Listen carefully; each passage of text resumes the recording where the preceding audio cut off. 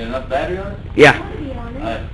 Right here we have a laser, and to the laser, on the laser we have a speaker, not a speaker, that's a microphone. Microphone to the laser.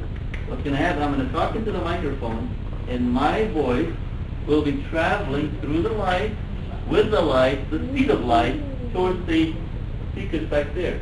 So all Alex needs to do now is to turn on the top. There's a volume, looks like a volume way on top of it. Top, okay, that was the top.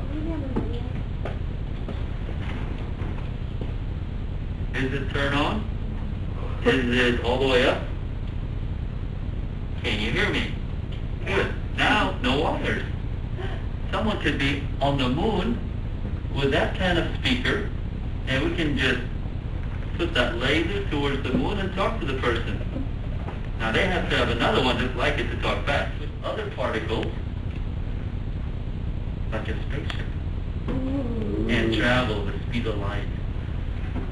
Hey, that's an idea. But see, there's no wires. We can actually now transfer the speed of sound to go to the speed of light. So there's a laser here, laser beam. How do we know there's a laser beam? Anybody's got a spray? Deodorant? Who got hairspray? Hairspray? Baby powder? Anybody? Okay, I got some baby powder.